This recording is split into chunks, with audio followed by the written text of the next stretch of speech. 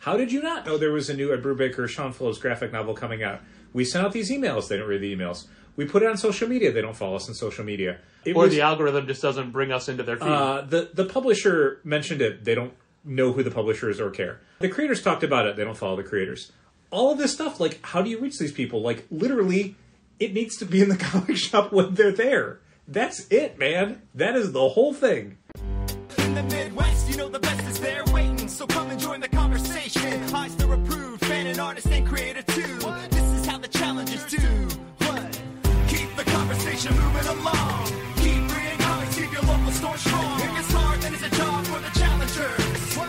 Comics and conversation, y'all. From Challengers Comics and Conversation in Chicago, this is Contest of Challengers, the lowest of all entertainment. A comics industry business podcast with the scummiest of the scum, the lowest of the low, the stinkiest of the stinky. Well, hello, Dale. Dale Bush. And Poppy, Patrick Brower. Yes, for the duration of the copies of Mayor Goodboy Turns Bad that we have on the website and in the store, they are all signed by Dave Scheid. 5 copies. The 5 copies we have left. As of this recording, which may not be... Oh, for sure. What's left when you hear it. If you go change that, do you want to do the same to Time Traveler's Tales #1? Sure. Since those are all signed? Sure. During the signing, somebody bought Time Traveler's Tales #1 off the website, but I didn't get it signed because I didn't know if that's why they were buying it, and I didn't... Like, if they're a Carl Jacobs fan... and they get a Dave Scheid signed book, would they be like, why did you scribble on this book? Yeah, I can see why you'd be worried about that. Like, I would assume that 99 times out of 100, no one's going to be upset that they got a book signed by someone they didn't know worked on it. Right. But 1 out of 100 times, someone's going to be like, I didn't want anyone to write on my comic book. Yeah. Yeah. So why risk it? But we did have Dave Scheid in for Mayor Goodboy Turns Bad, Mayor Goodboy Volume 3, and Time Traveler Tales 1 last week. And already Time Traveler Tales 2 is on the invoice for the week. Actually, the first week of January. All the invoices I did today were the first week of January. Okay. And let me tell you, there are comics coming out. Oh, nice. Yeah. I was as surprised as you are. It's a pleasant surprise, though. Yeah, it's the books that start off the new year, and that includes Duke. Duke #1. From the G.I. Joe universe. My goodness. There's a lot going on this noggin right here. My. Thank you for sending me the link of the Hasbro... the final live stream for 2023 that Hasbro did for the Marvel Legends brand. Yeah. It's, oh, look at that. Somebody just bought, I'm guessing a Mayor Goodboy right now. They did, yes. Yeah. Well. 4 copies that we have remaining. Yes. Oh, I thought you were saying they bought 4 copies. No. Wow. Revising the number that we listed 90 seconds ago. Right? I wonder if any more will sell by the end of this recording. Let's see. It's December, which means things are selling off of the website pretty regularly. Yeah. Is, nice. Other websites that I've been to that offer Christmas shipping say December 17th is the last day you can order and expect to get things in the mail on time for Christmas. Sure. And I think that is, when is that? Sunday? Sunday, yeah. Yeah. Yeah, real soon. Real soon. Yeah, I mean, if you order something on the 17th, which is a Sunday, hopefully it goes out on Monday, which is the 18th, which is the week before Christmas. And that gives you 6 days. Yeah, I mean, in That's theory... it. That's it. Assuming you're shipping it like a normal way and you live somewhere close to a post office, like, yeah, I guess. Now, I don't expect this will happen, but I always wonder if in that time frame someone will order something via economy shipping and expect it by Christmas. That is their problem, basically. Like, if you're ordering economy, which is like 2 to 8 day shipping, I mean, again, you could be 2 days, could be 8 days. And especially as you're dealing with an overall postal service, would not count on economy shipping to get to you if you're ordering it like the 20th or the 21st. Of all of the things that I've sent out for this holiday season, all of my mailing is done. My Christmas cards went out in 3 waves, and I have yet to hear from anybody from wave 1 to hear if they got it. Oh. And I assume they would have, because those are the earliest ones I sent. Right. And like we've mentioned, you and I have talked about before, like, other stuff from that USPS pickup has been received by people. Yeah. So it's kind of an all or nothing thing. Like, either everything that gets picked up that day doesn't show up, or it all gets shipped out. And then there were some gifts I sent out to family members around the country, and that those have all been successfully delivered. Yet, if you recall that stack of 6 pink padded envelopes I sent out, I do not, but okay. it was on a week ago Wednesday. Okay. Those haven't arrived yet. Interesting. But those were stamped and not labeled, because they were all like an ounce or less. Okay. Like literally an ounce, which is a stamp. Right. So they have yet to be returned. But they also, well, this mask has to be cleaned.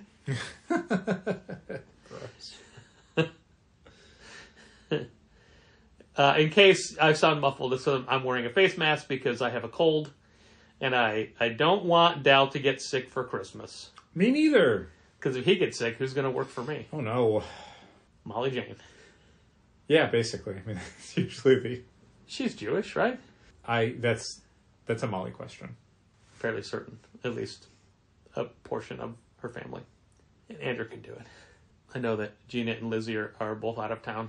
For the entire holiday? Gina's out for a couple weeks, yeah. Wow, that's cool. Yeah. That is a common thing in her family. Sure.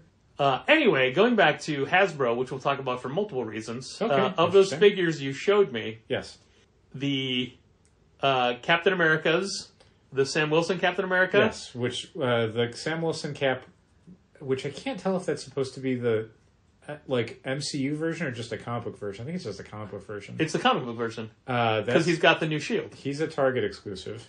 Yes, And then the Secret Empire Captain America, Steve Rogers Captain America, with the triangle shield. Yep, and the green and an angry face. Yeah, but not like the full Hydra costume. right. That was done in a 2-pack Right. earlier. Yeah, that one is a Walmart exclusive. Yeah, it was a weird like batch of stuff that they announced today because it's not like a new Marvel Legends wave.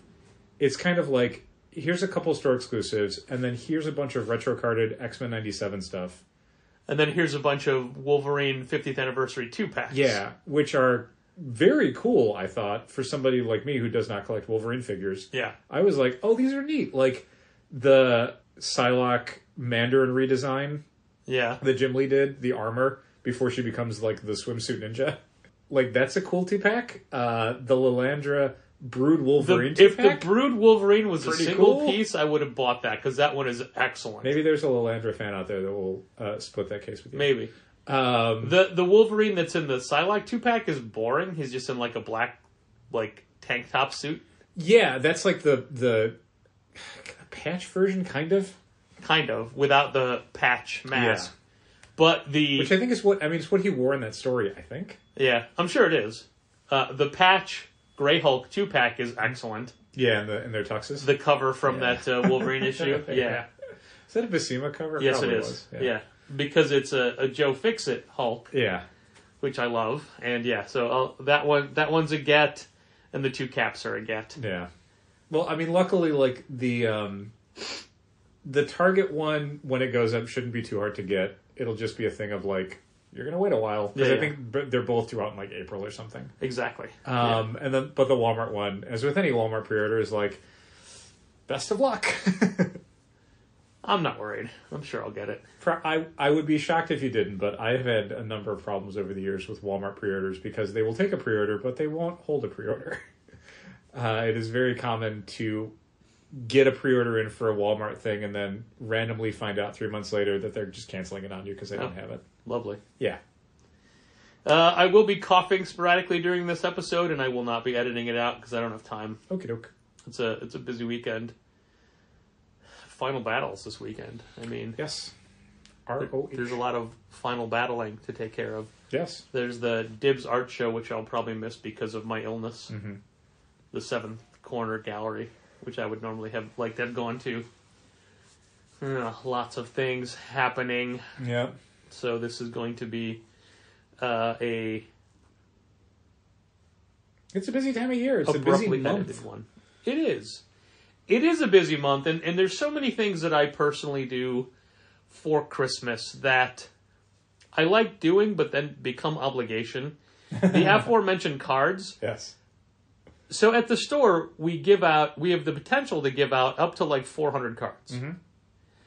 My own personal mailing list of cards is like 270 people. Jesus. Yeah, it's a lot.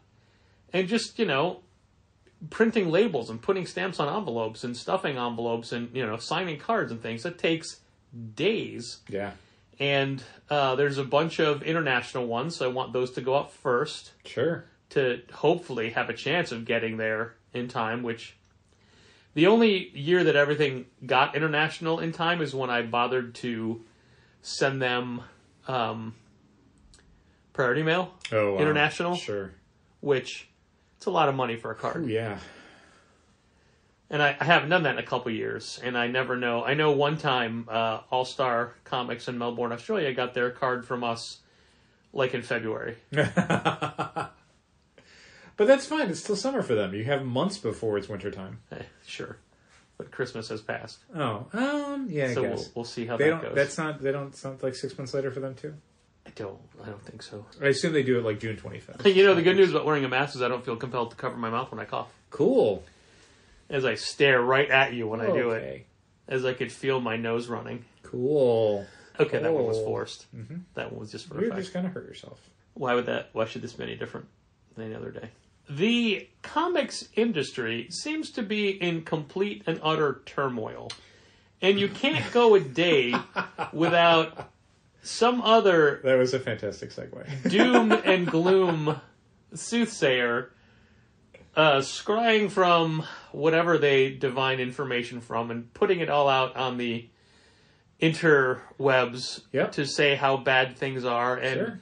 But more importantly, I've been guilty of it myself once or twice. why things are bad Oh. are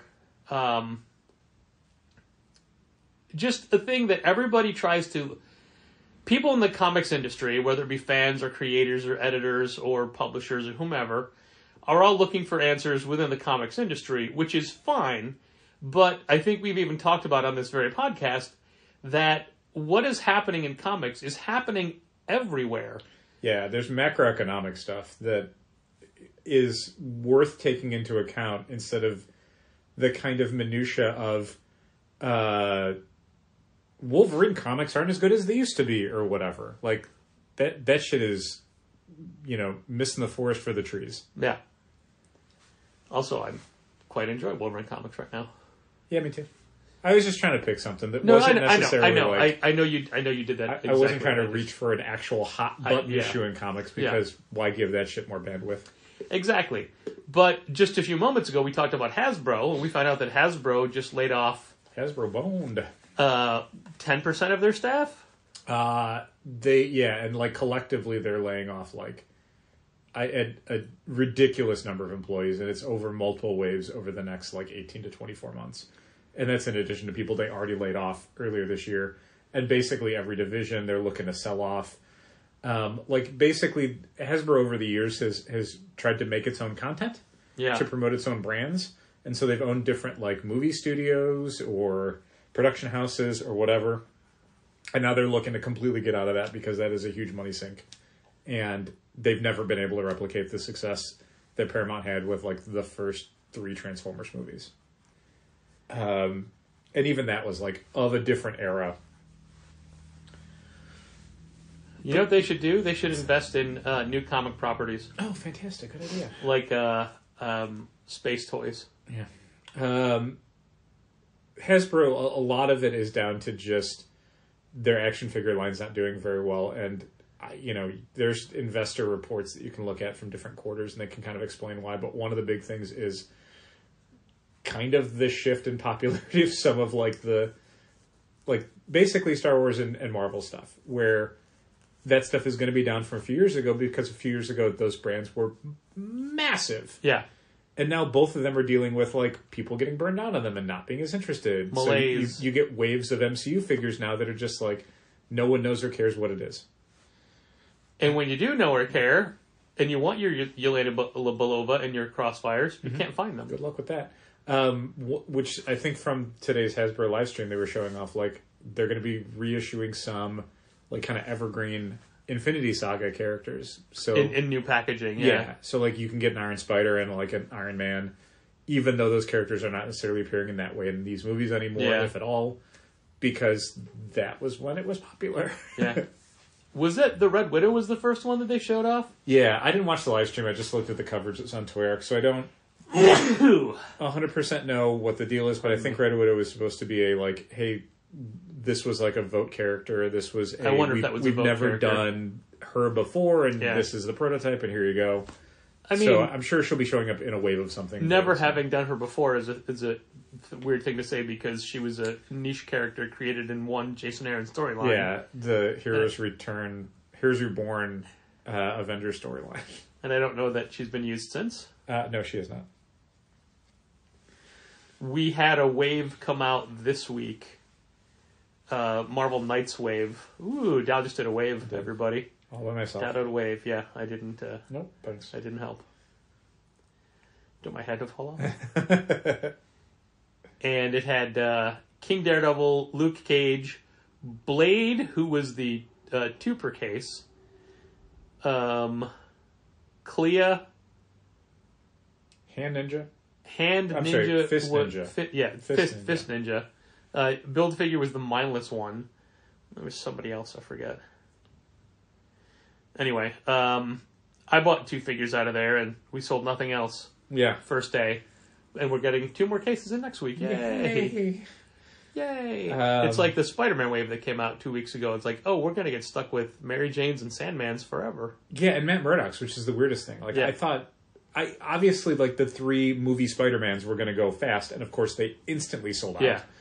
But I thought for sure, like, the Matt Murdock, like, he's in a cool scene in the movie, and it's the guy and it comes with the brick. It comes with the brick that he catches because he's a really good lawyer.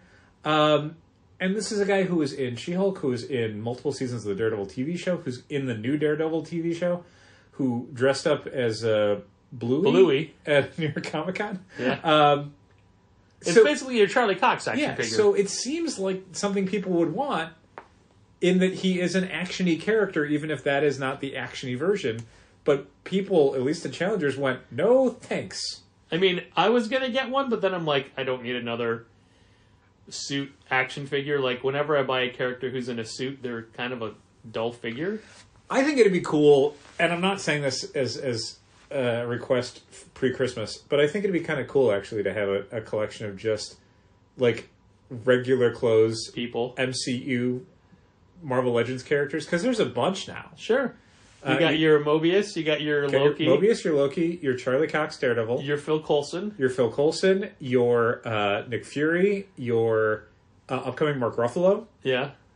Your Skrull guy, Talos. Talos, yeah. I'm sure there's a bunch of other suit people. Did they ever do a Jasper Sitwell? Martin Freeman. Yes. Black Panther, Martin Freeman. Yeah. Everett Ross. I don't think they did a Jasper Sitwell, no. That's a shame. And Kobe Smulders was in her shield outfit, I think. Yeah, so that doesn't count. No, it's got to be. It's got to be regular street clothes. Yeah, of some sort. I don't know if I would put the Peter Parker and Ned high school figures in with that. Would you count the current Mary Jane one? Again, no, I don't think so. I want it to be something where it's like slacks. Yeah, you know what I mean? She's in jeans and a sweater. No, again, that's like casual wear. I'm talking like office wear. I'm talking like boring. Okay. You don't just mean street clothes. Generic office wear. Got ya. Professional wear. Got ya. Well, you can do an offshoot that has Peter and Ned and MJ. Maybe I'm going to do this. I might have talked myself into this. Nice. Just the most boring collection of superhero character action figures. The stuff you look at when you see them in a Target and go, what child wants this figure? Spider-Man? Absolutely. Batman? You got it. A Wilson brother in, like, beige slacks? Yeah.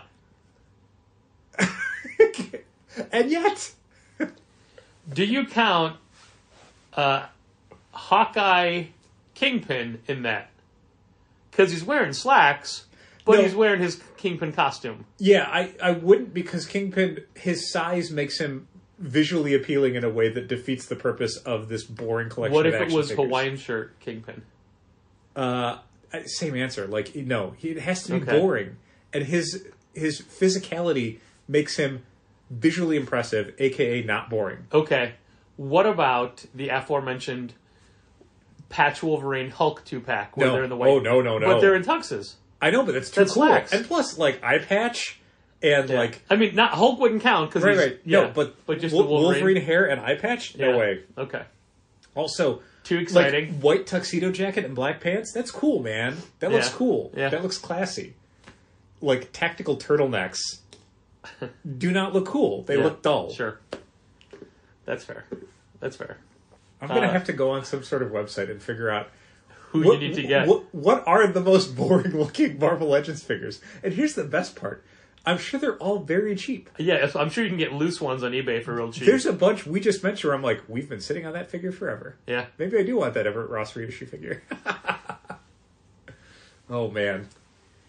Earlier this holiday season, I bought a couple of, I'm just going to say import advent calendar style gifts for some people on my Christmas Yes. list. I got my brother George's Spider-Man one. I got myself and Stella Challenger, the Supernatural ones. And I got young Dal Bush here to my right, a Kamen Rider one. I did, yes. And unlike most advent calendars, these were all in the exact same shape and size, like tackle box, plastic segmented tackle box, Yeah, like it had 24 individual like plastic. 2-inch by 2-inch Yeah. square, with a sticker sheet over the top that was one image, and you have to carefully puncture each day. There's no perforation or tabs to pull. And unlike all advent calendars, these were in numerical order. Just straight up 1 through 24. Normally they're in a random order and you got to find it. Oh, yeah. Last year I bought myself a Doctor Who one, which was a TARDIS that had 24 different shapes and sizes drawers with all sorts of goodies and things inside. But this was, I think, an Instagram ad that I saw. I'm very susceptible to Instagram ads. That's why they're there. And the huge breadth of subject matter was very appealing. Sure. To my knowledge, there has never been an official Kamen Rider advent calendar. Right. Mostly because they don't do advent calendars in Japan. Like, frequently what they'll offer for the holidays is like a little mini cake that Okay. comes with, like, cards or some collectible or something it comes with. Well, to the best of my knowledge, nothing in these calendars are edible. Well, if you try hard. So today is the 14th. So I have opened 14 of my Supernatural Advent days. Thus far, 12 have been necklaces.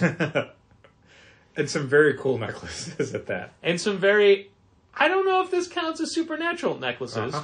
One was a knockoff Funko Pop rubber keychain, which is actually the coolest thing so far. It's the most toy-like, yeah. Yeah, and then one was a button, but, not like...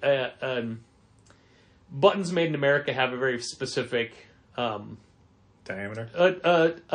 technology behind them. Foreign buttons have a much different pin-back mechanism. The metric system. And, yeah, so I have a button. Of the 12 necklaces, 2 of them have been doubles. One was the same image, but a different color background. But the one I'm wearing right now, which is Dean Winchester as an angel, is an exact duplicate of one I've already gotten. Oh. And both of these images, it's the same image, come from the episode I never watched, the final episode. Ooh, spoilers. Yeah, I mean, I know peripherally what happens, but as a huge Supernatural fan, Stella Challenger has told me to never watch the final episode, and I've taken her at her word. Sure. But I do know this is from that. Uh-oh. I'm sorry, So- she's going to have to get it too then. So it's A reminder of an episode that yeah. she never wants anyone else to watch. And then it's funny because like a year later, she's like, "You haven't watched it yet?" I go, "You told me not to." Very specifically. Yeah. It's weird to me that they're all necklaces. All necklaces. My Kamen Rider stuff. So I've done 13 days. I didn't do the 14th yet. I usually do it later at night. I've never had an advent to look forward to all day. Well, I've never had an advent calendar, so I don't know what order you're supposed to. If you're supposed to do it in the morning when you wake up that day. No. At any point. I get it, but I don't know how most people do it. If they do it like the morning when they wake up, so you're doing it the last one you're doing the morning of Christmas Eve, or if you do them at night, so it's the last thing you do on Christmas Eve is open the final one. Like, I'm kind of curious. So if anyone out there listening who also shops at the store has done advent calendars in your life, tell me what your procedure is for them. Please don't respond to Patrick with this. Don't put it on Instagram. Don't leave it as a comment on the Patreon post. Come to the store. Tell me how you do advent calendars. And also, when you're doing that, say, when I do advent calendars, and then pause for about 18 to 20 seconds as my brain catches up to the reason why you're telling me this. Because you're not going to remember immediately that you said this. Yeah. So I'll be like, okay. Oh, right. Yes. Yeah. That'll just stop you from staring at them like, what are you talking about? Yeah. Like, the pause will prevent that. As I squint incrementally more as each second passes, and then my eyes go real big, and I go, yes. The Kamen Rider stuff I've gotten over 13 days, 9 of them were little figures. Some that had like a couple points of articulation, some that were just like almost like keychain guys. Yeah. And then 4 things I've gotten have been... And one duplicate of the action figures. I got an identical Kamen Rider guy, orange arms. And then 4 of them have been tiny plastic things. Like, one is like a little gnome holding a lute. One is like a Santa Claus. Oh, Dal, don't forget, you're not current with Kamen Rider. I am. One is like a little tree. And one is like a glow-in-the-dark magician. You mean to tell me that there are no trees in any episode of Kamen Rider? Oh, there's plenty. I mean, there's a bunch in Gaim as well, in the Hellhunt Forest, Jesus. I'm sure that's a reference to that. This isn't that, though. This is not one of those. Yeah, I think it's fun, though. Again, I've never done an advent calendar, so mine's really paying off. I'm having a good time with it. I appreciate it. Thank you. Nice. Advent calendars weren't a big thing in our family, but it's become a thing that I've gravitated to more as an adult. Do you think is it more like a European thing? Maybe. Because I don't know. It never felt like a thing that I saw a lot of in like stores and stuff in America. And, like, growing up, none of my friends were ever talking about like advent calendars. Sure. Like that was a done thing. Well, I mean, outside of the context of it being the 24 days before Christmas, I couldn't define what Advent really is. I assume it's like a religious thing, right? I mean, I don't know what religion gives you chocolate every day. The best one. Yeah, right?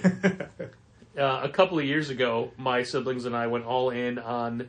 Aldi does some pretty great advent calendars, but they started doing wine and cheese ones. There's like a real fan base around them. People swarm when they show up. And there's like posts about it. Because they start selling them in November. Yeah.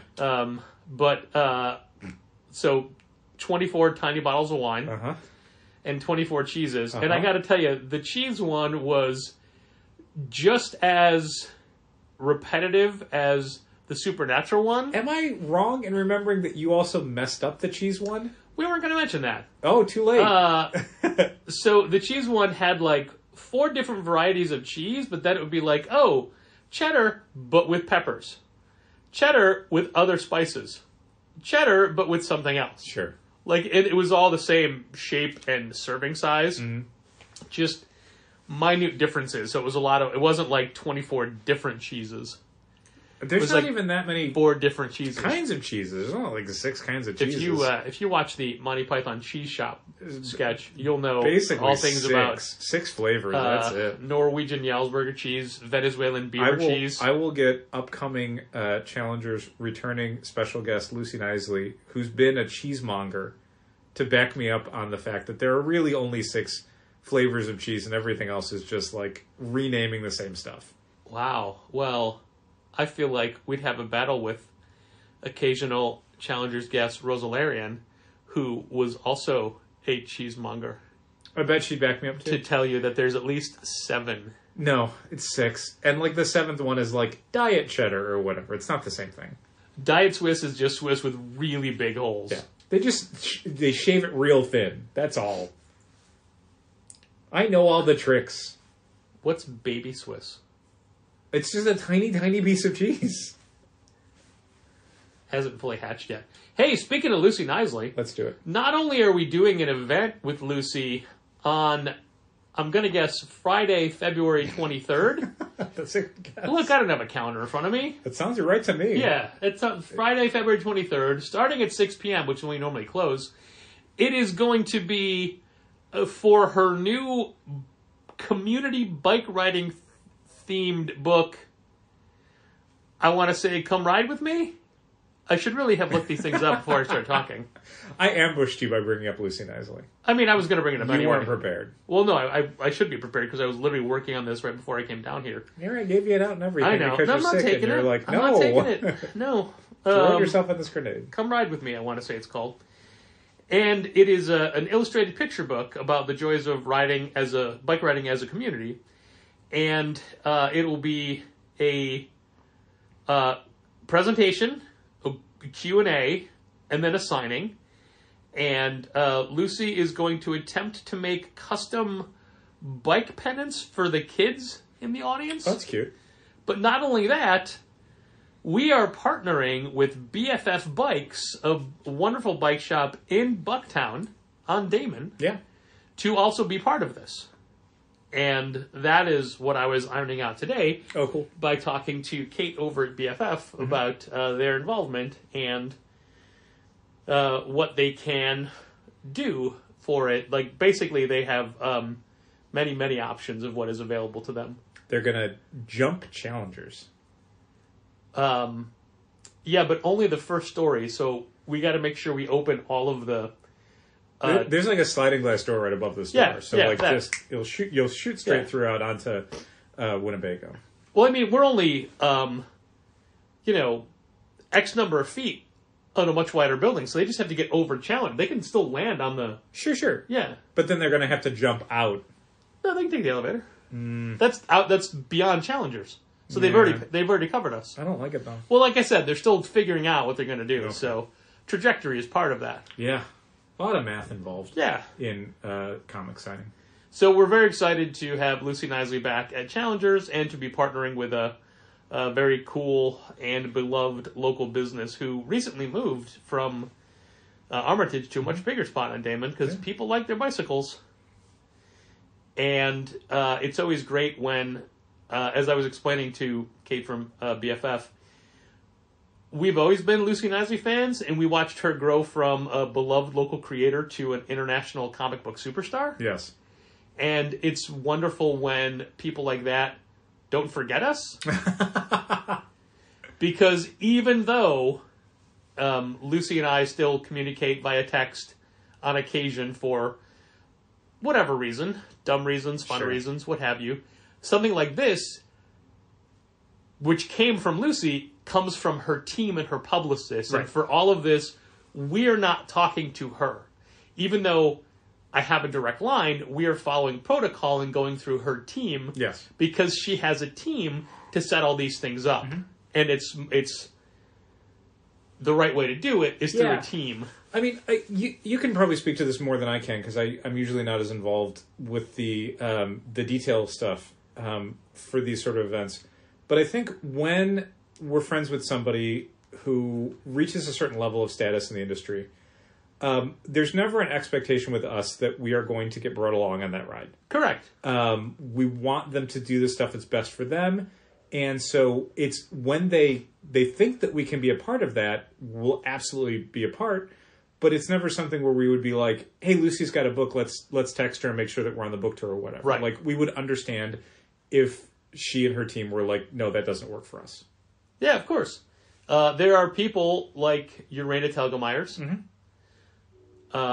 your Nate Stevensons, people that now we can't touch.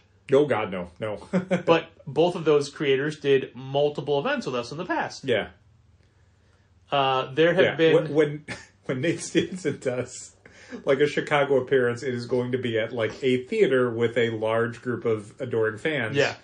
In support of a major motion picture or something Quite frankly, of that nature. we're not set up to be able to handle the fan base for either one of those creators. No, basically, if we ever saw Nate again, it would be a thing of like, hey, I can come by and sign some books or whatever. If they even remember us. Sign stock, that sort of thing. Like, and I'm absolutely not saying that we're on their radar at all. I mean, that's what John Green did. Right, and that's the thing. Like, that's the level of what we could accommodate with our small space and footprint. And I was over the moon that he even remembered us and wanted to do something. Half an hour or something to come by and sign some books. That would be awesome. We won't publicize it, whatever. Yeah. Like, and that's fun. Like, that's what we can offer somebody like that at this point. Because again, we just are not set up for everyone who enjoyed Nimona to come by Challengers all at once. That would be real rough for the neighborhood. The movie? Yes. Because we did a Nimona signing. I know. This is now the motion picture Nimona that's on a major streaming service and has been shown all over the world as opposed to the graphic novel that a lot of people really enjoyed, but was still, at the time, just a graphic novel. There are two creators recently I reached out to and said, hey, if there's a book tour for this property, please let me know who to contact so we can get in on a list for this. Right. And one of them was Katie Cook for her webcomic that is finally being published. Her second webcomic? Not Gronk, right. But because that's been published. Right. Her I forget what it's called. Sure. I think it's called Come Ride With Me. They're all called Come Ride With Me. I think so. And that's an example of somebody who may be too big for us now. Sure. But then there's also... Katie Cook is somebody who we used to stop by her table at every, C2E2. But then the last few years, basically, her table is always way too busy. Yeah, and we would stop by and the line would be huge, but we would just, get in her peripheral and just wave and say hello. Can't even do that now. Yeah. Yeah, it's which is great for her. Oh, absolutely. And then Joanne Starr is the other one, who's somebody who's new in the industry, as far as we know. And I raved about her... Humanoids book? Suplex My Heart, I think it was. Maybe called, if that's what they changed the name to. And I'm like, hey, if you're doing a tour for this, we'd love to have you because it's such a good book. Mm-hmm. But I never heard back from that, which is fine. Sure, I mean, it's stuff in your cold column like that. Exactly. There's God knows how many emails I've probably gotten over the years that I've just never responded to because either it was something where I'm like, this is not a productive conversation, or I just mean to, and it gets away from me, and then someone has to circle back, and then I go, oh my God, I'm so sorry. There've been a lot of some very small or self-published books that we've gotten PDFs for lately, and I've read them, and some of them have been not something I think we can work with. Some of them have been things like, well, this is clever, but I don't know. And then in my, I'm not sure how to respond, I just never respond. Yeah, and I mean, but I do read the books. Well, that's good. There's been plenty of people who have reached out about Kickstarters and stuff, and it's like we don't Kickstarters we just ignore. Yeah, we don't back Kickstarters anymore as a store because when we used to, they were gotten burned on them. Yeah, not burned in the sense of the book doesn't come out, but basically the amount of copies we have to order, we get them in, and then everyone who would have wanted it already backed the Kickstarter, so they don't need it. And then the rest of our store isn't as interested, and then half the time they end up coming out from a major publisher. We could have gotten a better deal and ordered less copies. It's very rare that we sell all of our Kickstarter copies of a book. No.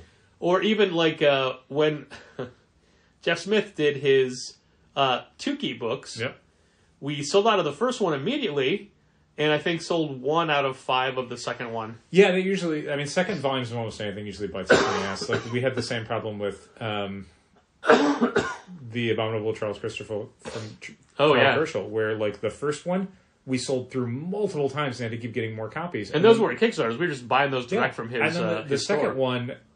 I remember getting the second one at a time where money was incredibly tight for us, but it was we gotta do this, because we'll definitely sell them. We sold so many of the first one, and the second one, nobody cared. And eventually, still have some. Yeah, and I mean, it's no reflection on the quality of the book. It's just this weird thing where we can sell volume 1s of series like Hand Over Fist, and then the second one comes out, and it's no one remembers that they bought the first one, or remembers why, if they enjoyed the first one. And yeah, it's a recurring thing where a volume 2 for an Image graphic novel, or volume 2 for an Image collected series, we'll do an initial order, and there's been times where you've been this is way too low. And I have to go, no, because we're going to sell like 2 the first week. Yeah. Even though we've sold 40 of the first volume, it's going to take us another 3 years to sell 40 of the second volume. We're running into that problem with Where the Body Was. Woof. Yeah. Where the Body Was. Really hit the wall on that one. The latest Brubaker Phillips hardcover. For the duration of the 5 Reckless books and Night Fever, we were ordering the same initial order number for all 6 of those hardcover volumes, graphic novels. And inevitably we always sell out of them and always need to reorder. And the first prints come with signed book plates. So if you order in increments of 20, like we talked about last week, you get 20 signed book plates. Well, this time I'm like, look, we always sell out of the initial order we do. Let's tack 20 more onto that just so we have, book plates that last longer. And as we discussed last week, we didn't get the book plates, and we have no idea if we're getting them this week or not.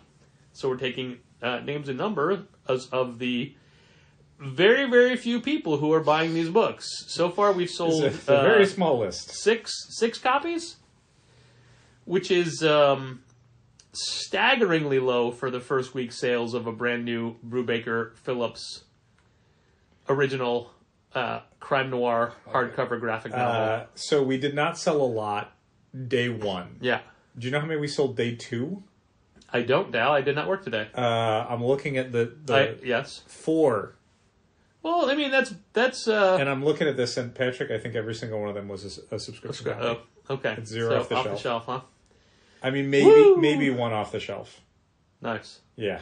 Yeah, I'm sure they'll eventually go, but it definitely... We did not order to sell out eventually, though. Yeah. Yeah. Yeah, don't want to be staring at 20 copies of this thing in February. Yeah. And I mean, that's kind of, to get back to what you were saying before, that's kind of where the market is at right now. Like, even the stuff that feels like surefire, it's like, where did this audience go? Yeah. It's not like Brubaker and Phillips doing a crime graphic novel at the end of a year is some new, unheard of thing that we have to figure out, like, how do we sell this? Yeah, there's been a new Reckless the last couple of Octobers. And, I mean, honestly, even our subscription numbers, that was a kind of internal debate we had. Because what we've been doing for people who get Reckless is signing you up for the next one if you bought the last one. Like, right. if you subscribe to the 3rd Reckless volume... You're going to want the 4th. Yeah, we're just going to sign you up for the 4th, because since they're not technically a series, they are individual graphic novels, you have to opt into each one, and people forget to do that. Because, and this is a very quick sidebar, so many people do not manage their subscription list, and it drives me insane, to the degree where I'm so close to saying, like, in 2024, maybe we stop doing all of the things that we're doing for people on their subscription lists, and they can do it themselves, because no one's learning to do it. And it's, I'm not saying we're going to do this, but there's a frustration that bubbles up within me. You want to, but if you do, it's going to hurt you financially. Yeah, because the people who are not taking advantage of Managed Comics and not taking advantage of the ability to manage their subscriptions, if we stop doing it for them, they will just stop getting books, and they won't even know why. Like, that will just be the thing that completely disengages them from collecting comics. So it's like, we have to do it for our own financial survival. But at the same time, it's like, we are paying money for these tools that are free for people to use. All you have to do is, like, once a month go in and say, these are the things I want to order from a catalog. Everyone orders things online. This isn't, like, a new process either.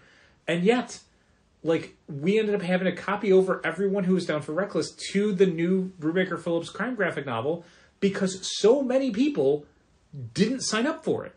And they're going to want it. And they're going to want it, because they're people who've been getting Brubaker Phillips crime stuff for, honestly, some of them, over a decade. And I got to tell you, Ed Brubaker he does a great job of promoting his stuff through his channels. And you and I both raved about we talked about Where the Body Was multiple times leading up to it. We both raved about it this week in our videos. Yeah. One quick fun video sidebar from this week. So I'll post the things Tuesday nights, and it takes a while to do it, and to feel like I'm really blanketing the places where people could see it. It's not just Instagram. It's Instagram and Facebook. Sometimes it's YouTube. Sometimes it's TikTok. But I hate doing all those different things. And I'm sure there's tools that manage it. And I'm just too much of an old man to want to sit there and try and figure it out.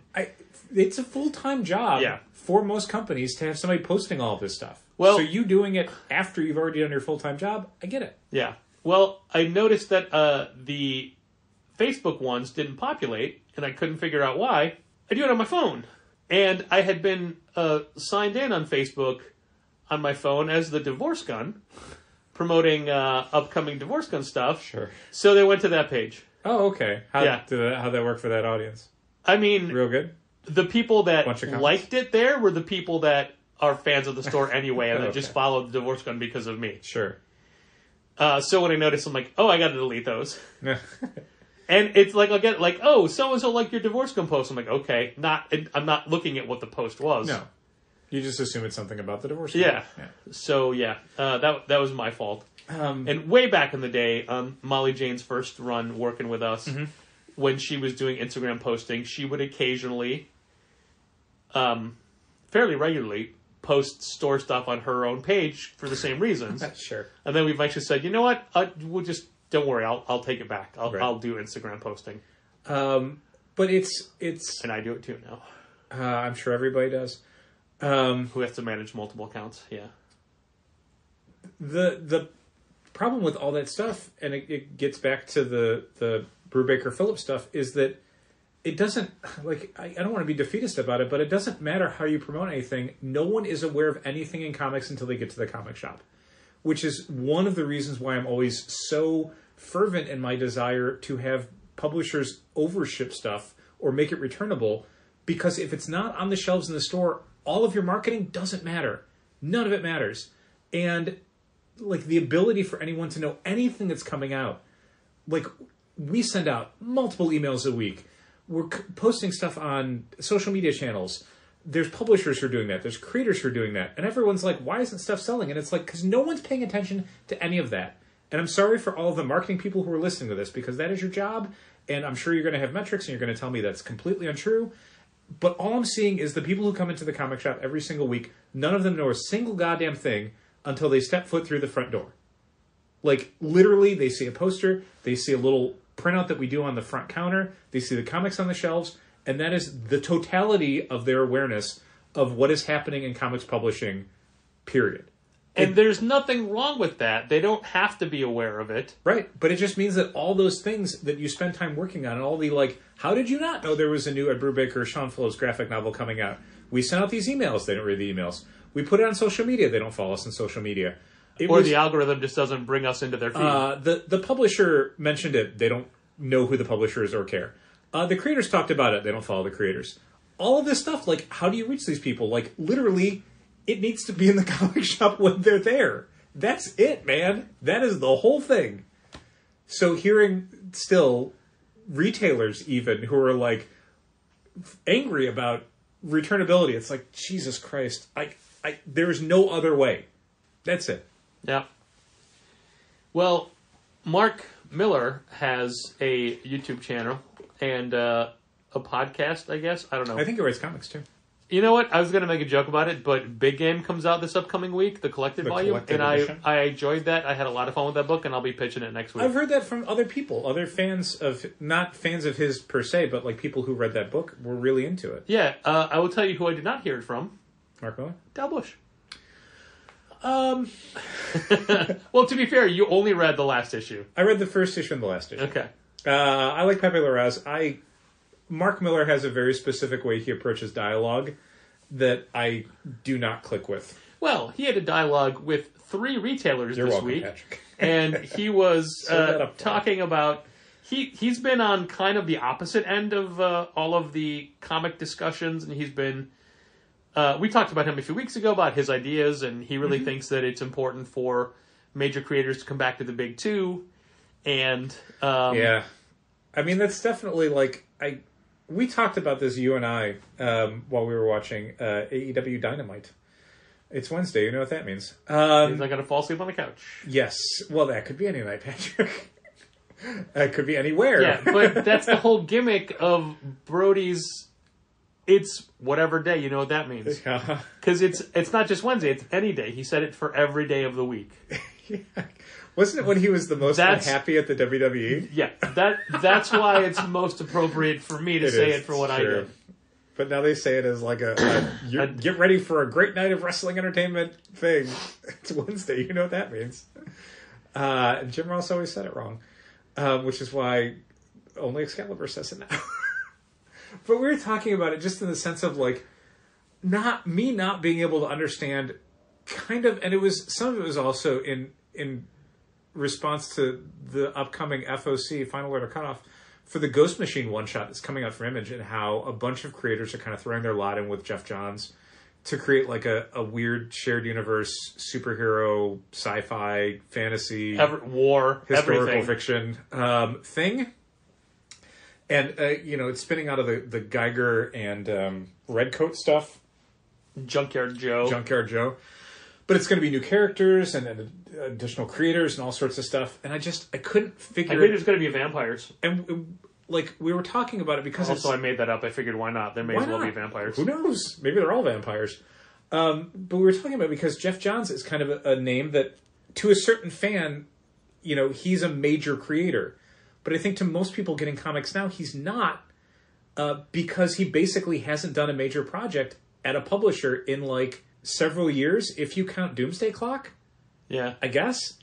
I mean, that doesn't mean he hasn't had a comic output. He's currently doing Justice Society of America. But, like, that's... I kind of don't get it, because, like, how it used to work was a very clear pathway for a lot of creators, writers mostly, where you would toil away at Marvel and DC, you would become a major name and do like huge books, Batman and X-Men and whatever.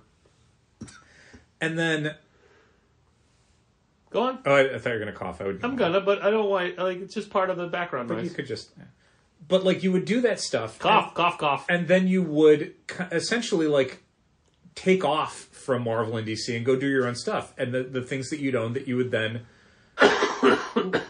Similar to when the Marvel artists left to form Image, where you've done all that stuff, and now it's time to do the thing that you own and make real money. And so a lot of writers over the years have done that, where they would leave and then go do creator-owned stuff at Image or Dark Horse or Boom or wherever, and then that would kind of provide for them, like in a way that doing the work for hire stuff had a very limited shelf life. That was, basically like gig work, and now you need something that's going to provide for you for the rest of your life. But like, it doesn't kind of work anymore, at least from the perspective of a retailer, because these guys, and all guys, they end up doing these creator-owned books, but in the meantime, like everyone's kind of forgotten about them. Like we're seeing guys like Scott Snyder and James Tynion, and they've huge names who've worked on major books, Batman. But then they're going and doing these comics, and it's just these weird diminishing returns where like the fans are not following them to these books. And in the meantime, the idea of like, well, these are going to be like media properties, and so people are going to get excited about them because they're going to get turned into movies and TV shows. I'm looking at the cover price reports. They did a 2-year one. Literally everything on the list dropped in price from where it was 2 years ago, because these things are not getting turned into media properties, or they're taking forever, or by the time they come out, it's a TV show and no one cares and no one goes and buys a book because of it. You're talking about the cover price reflective series. I am, yes. Which you talked about last week. I did. And I jumped onto it, and it is such a fascinating read. Amazing. I love it. I love it so much. Good. Thank you for bringing that You're to our welcome. attention. But so you've got these books that are then not really selling because the creators, once they end up leaving the major companies, their fans don't follow them, and they don't seem to be clicking with the medium or the audience anymore, and they're not selling a ton. We do okay with stuff like, and I don't want to keep shitting all over Scott Snyder, but Barnstormers sold okay.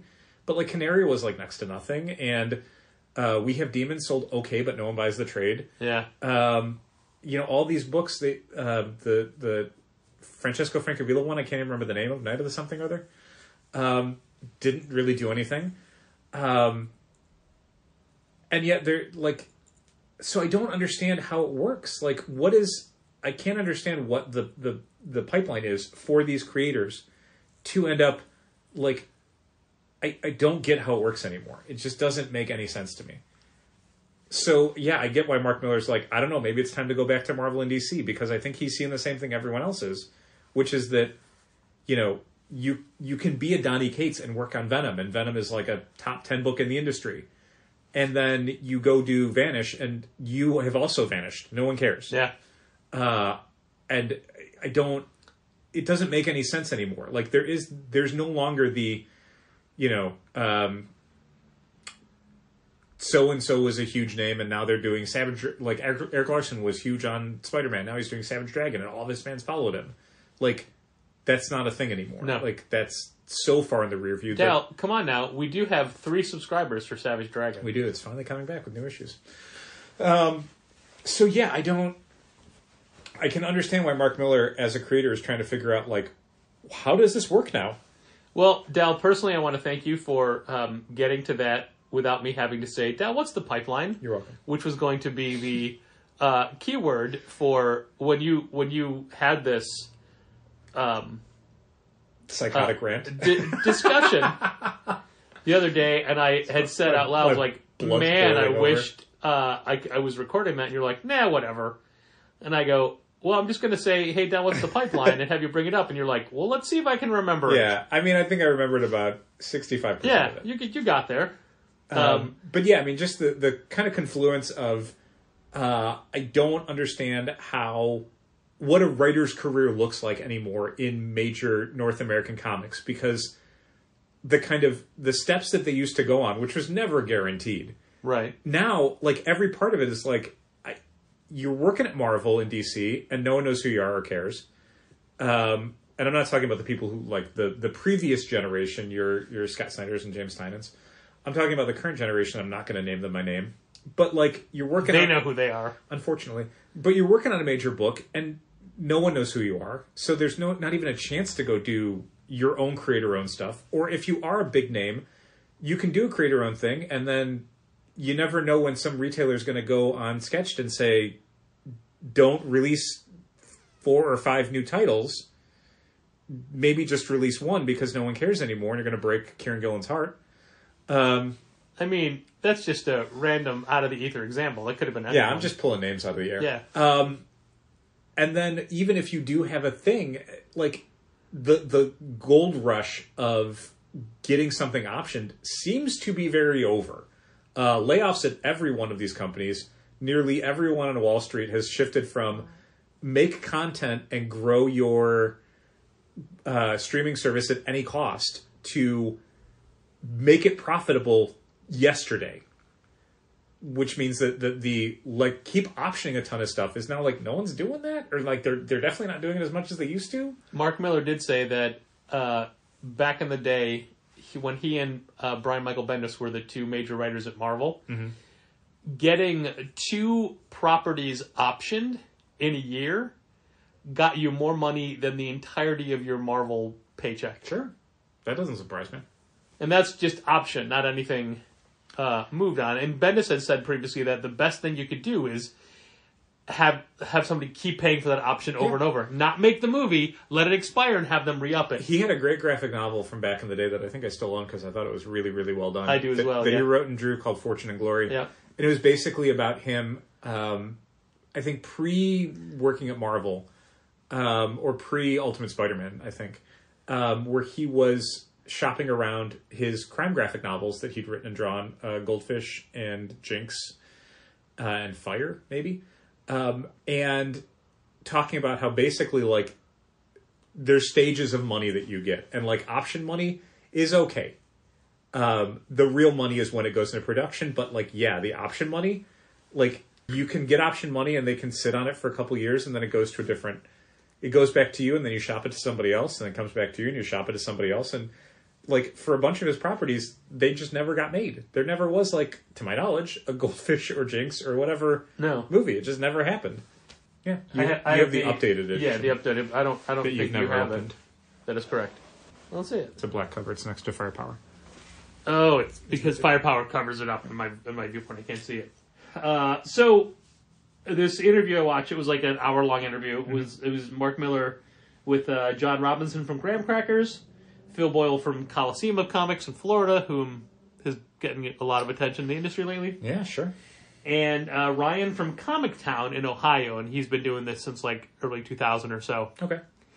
Dal, putting you on the spot, what do you think single issue comics make up percentage-wise of our sales? Of our sales? Yes, of Challengers Comics in Conversation. What percentage of our sales do you think single issue comics? That's just copies off the shelf, not back issues, not graphic novels. 30 to 40%. Okay. Now there was a point where we would have said that it was 50%, right? Yeah, oh yeah. Yeah. What do you think that number is for Coliseum? 50%? 16 to 20. 16 to 22. Wow. What do they go into their pie chart? I mean, do they say like what does the rest of the pie look like? Well, their pie is massive.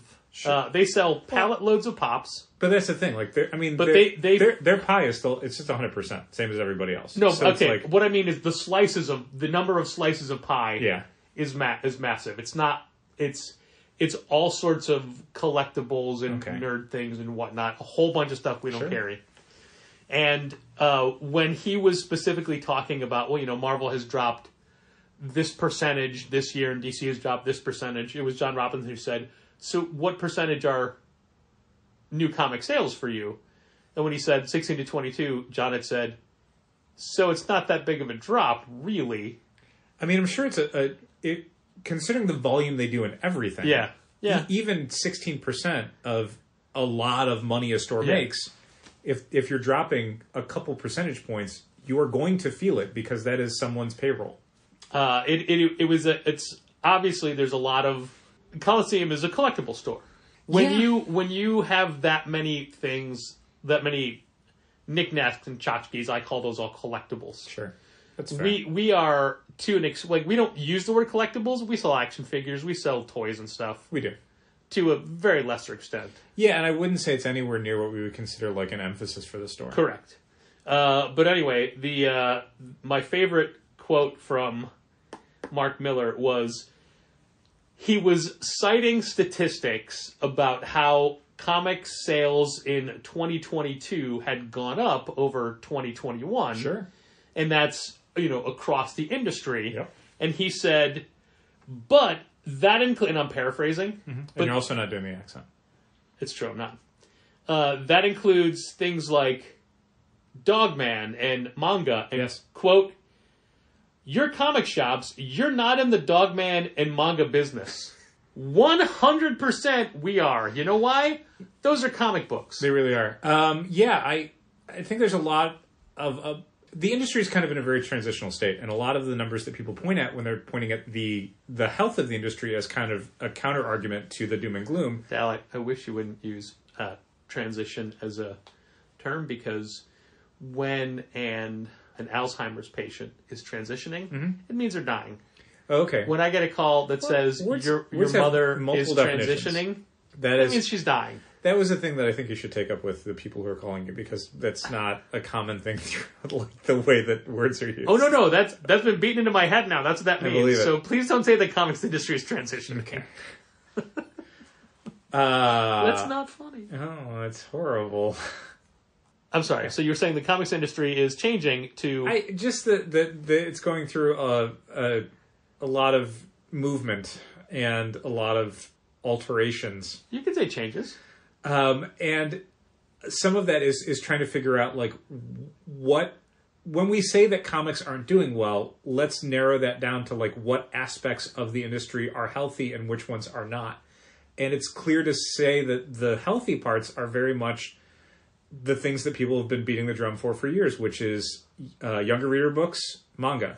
If you are not a store that is giving those a lot of shelf space, you are probably not going to weather the storm as well as you could. If you're expecting superhero comic sales to be the thing that turns around and, pays the bills like it did 10 years ago, 20 years ago, 30 years ago, that is probably not a good bet. When I was younger, my mom had a lot of plants in the house. Yeah. And oftentimes they'd be spider plants. Okay. And earlier this year, my sister Susan bought my dad a spider plant as a reminder of our mom. Mm-hmm. and she brought it to his apartment. And she bought a massive one because it was on sale. Sure. And it quickly became aware that it's not a thing he was going to take care of. Right. So it wound up in my possession, and I mounted a hook on my deck, and it lived outside for as long as it could, but they're not outdoor plants in the winter. No. So I brought it in. But my place doesn't get a lot of natural light, and it needs a lot of natural light. Sure.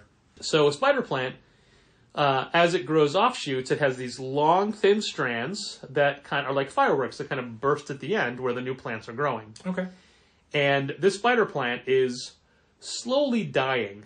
But the way a spider plant is dying is a spider plant has hundreds and hundreds of stalk leaves. Okay.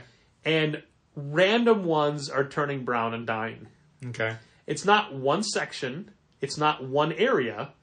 It's a little bit randomly over the entire plant. And to me, that's comics. Okay. You can't point to one section or one area. Yeah. It's all little bits of browning everywhere over the whole thing. Kind of, yeah. Do you like how I made that, like, I tied it back to my mom and my family and also the comics industry? Yes, it's good. And it's a spider plant, so it makes you automatically think of Spider-Man. I do, yeah. Spider Plant is one of my least favorite Spider-Verse characters.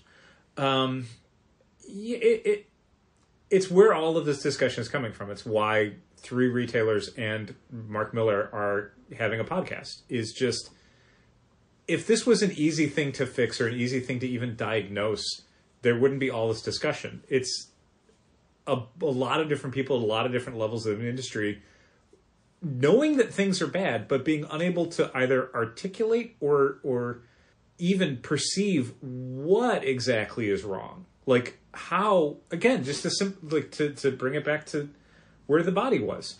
Ed Brubaker and Sean Phillips' books sell great. They take up 20% of our crime mystery section, but they probably account for 80% of the sales. Yeah. We are restocking Ed Brubaker, Sean Phillips stuff literally every single week and have been for years. We still sell copies on a regular basis of completed series like Killer Be Killed, Fatale, Fade Out. Fade Out. We sell the Reckless books like crazy. Like Patrick was saying, we would order 40 copies and then sell out very quickly.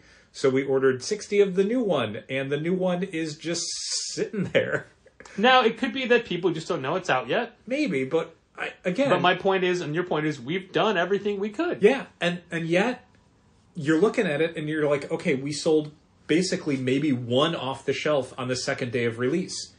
That seems wrong. It seems like an unhealthy industry, and yet it's a tried and true creative team that has won a ton of awards, that are working in exactly the genre that people want, that released a book that had been promoted for like 6 months from the publisher, that we've spent 3 months promoting, that we did social media posts and emails and, have an entire shelf in our store. And yet it just doesn't sell. So it's like, that is what's driving everyone in the industry crazy with anxiety, because it's like, what else could you do? Like the discussion that comes up occasionally is retailers saying, well, Marvel and DC need to do this book or that book, and that'll put the industry back on its track. And we had heard that someone had suggested 2 books, and one of them was like, Yeah. But the other one was like, yeah, probably it would do really well. But even then, would that get people buying one comic book or one series for 6 months, or would it revitalize the industry? Like, I don't know. Somebody brought up, I think it was Phil Boyle brought up, that there's no car books anymore, and by that he means the book that you buy from the store, you immediately go out to your car and start reading before That's you an leave. interesting term. And that wasn't the term he used. That's how I was describing it. And I specifically remember doing that when I was younger with, like, the assassination plot with Spider-Man.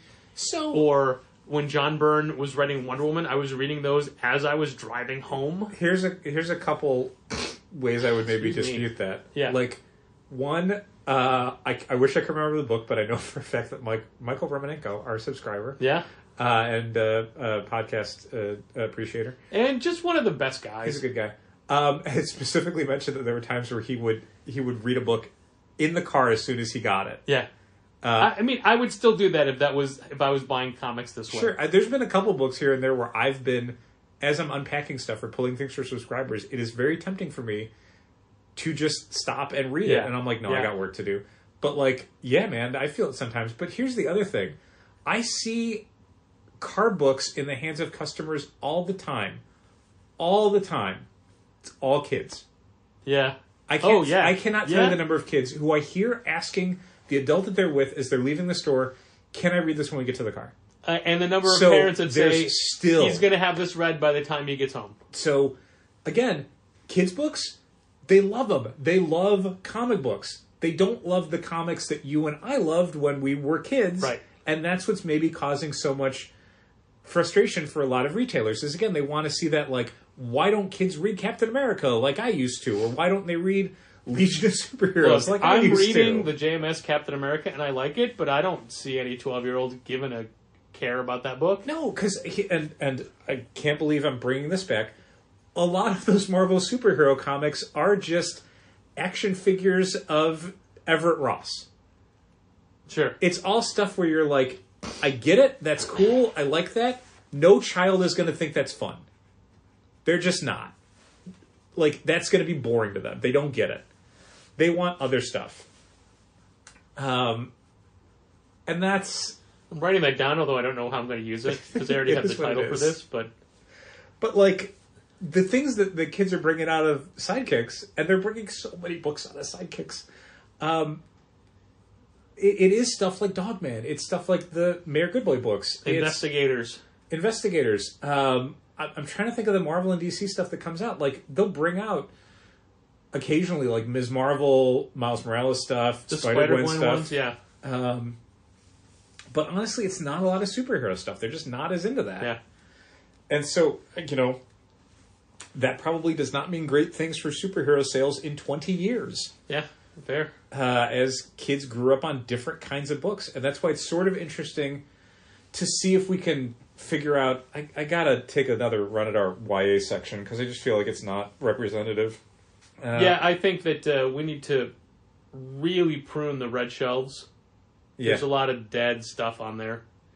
And the tighter it gets, the less people look through those. Yeah, I took a pass a few months ago and took out, like... This is sort of... a shelf worth of stuff. We sort of had a plan to deal with that, and then we sort of forgot about it. Yeah. So it's like, I kind of don't want to do it before the store-wide sale. No, that's fair. That's fair. And also, if you look back at... and we're going way longer than I thought we would. Sorry.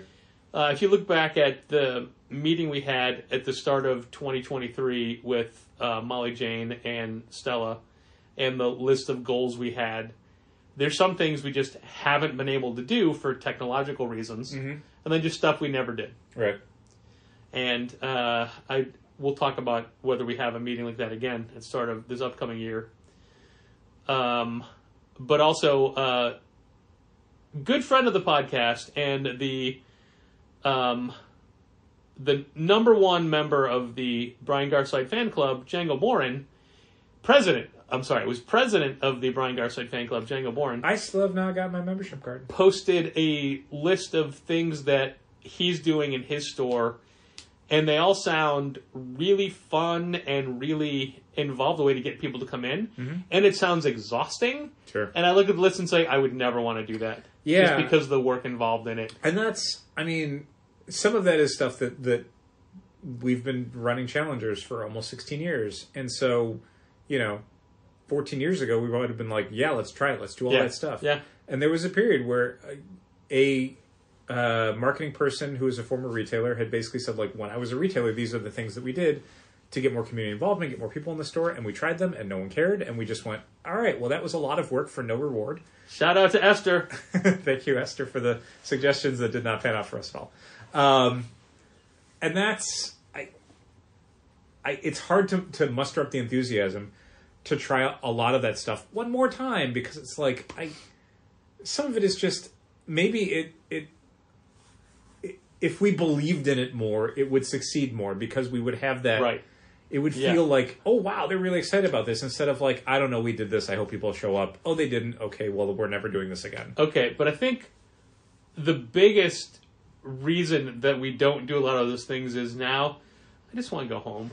Yeah, this is something I live far away now. Yeah, I mean, this is something we mentioned an episode ago or 2 episodes ago, is that when you're a new store, when you're a young store, it's very easy to find the energy to do that stuff. It's very easy to find the excitement to try new stuff, meet new people, make a name for yourself, plant your flag. But when you're a more mature store, when you've been doing it at one location in one storefront for, over 10 years, over 15 years, you just want to sell the books. It's been over 15 years. Where is our 15 years of service, Wicker Park Bucktown Chamber of Commerce, where you give out stickers to stores that have been in the neighborhood for over 15 years? It's well over 15 years. Where's ours? Why are we keep being overlooked? Where's my elephant? So I'm gonna bring up this one thing that I think we'll call it a night. Okay. Challengers is up for the best comic shop in the Reader. Yeah, the Reader Best of 2023. Somewhere. And thank you, publication. There's like 6 stores up for it. Okay. Including like brand new stores like Goblin Market and newish stores like Howling Pages. And standbys like Graham Crackers Downtown and Alley Cat. Mm-hmm. Weirdly, not Quimby's. Wow. Yeah, Quimby's isn't in it. And a lot of these newer stores are doing big social media pushes for people voting. Sure, we've done it before. Yeah, and we've done it before. And we haven't done it the last couple of rounds. No. Because it's not that we don't care. We love the recognition, but the recognition doesn't translate into what you think it was. And the Goblin Market kids are like, hey, this is a really good way to get good attention for us and to get people to know we're there. And I'm like, yeah, we used to think that too. And it doesn't. I mean, I think it might if you're brand new. If people literally don't know you exist and you're looking at a list of the best stores in the city and you're like, I don't know what Goblin Market is. Well, maybe you make a trip out there. We won Best New Art Gallery for Rogues Gallery. Well, how's the art gallery doing, Patrick? Really good? Still got some prints in the back. We sell one every couple of months. As always, it's nice to be nominated. It'd be nice to win. But, I don't want to say it's a popularity contest, but it basically is a popularity contest. And so it's not like... Your ability to win is almost entirely tied to your ability to mobilize your customers. And at a certain point, I don't want to bother our people with that. Right. And I am more than happy for a Goblin Market or a Howling Pages to win. I wish them the best. Yeah, exactly. Like, let someone new take that baton. Sure. We've won our fair share of awards. We have enough. Yeah. We've won the Eisner. We did. And after that, it's like, okay, well, let's just run a business. Yeah, kind of.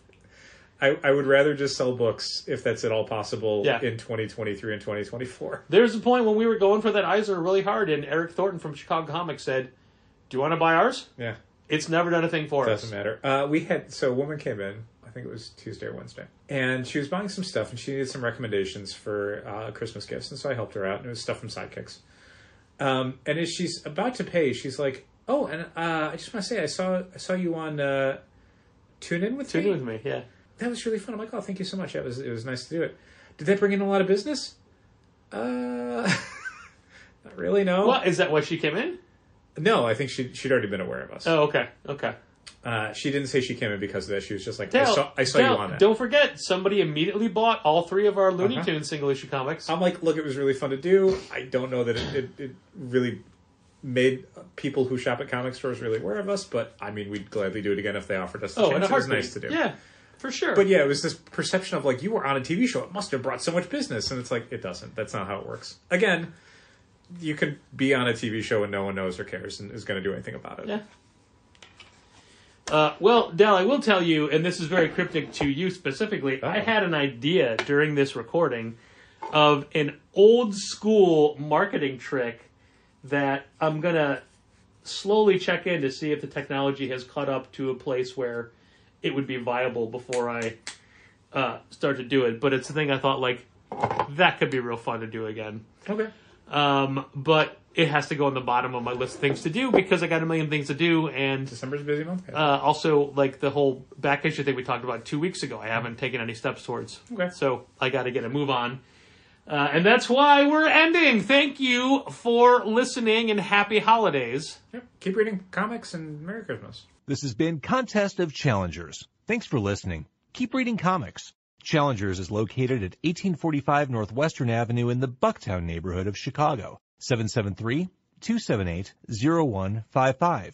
Keep up to date with new releases and events at challengerscomics.com. and help fund this podcast at patreon.com/challengers.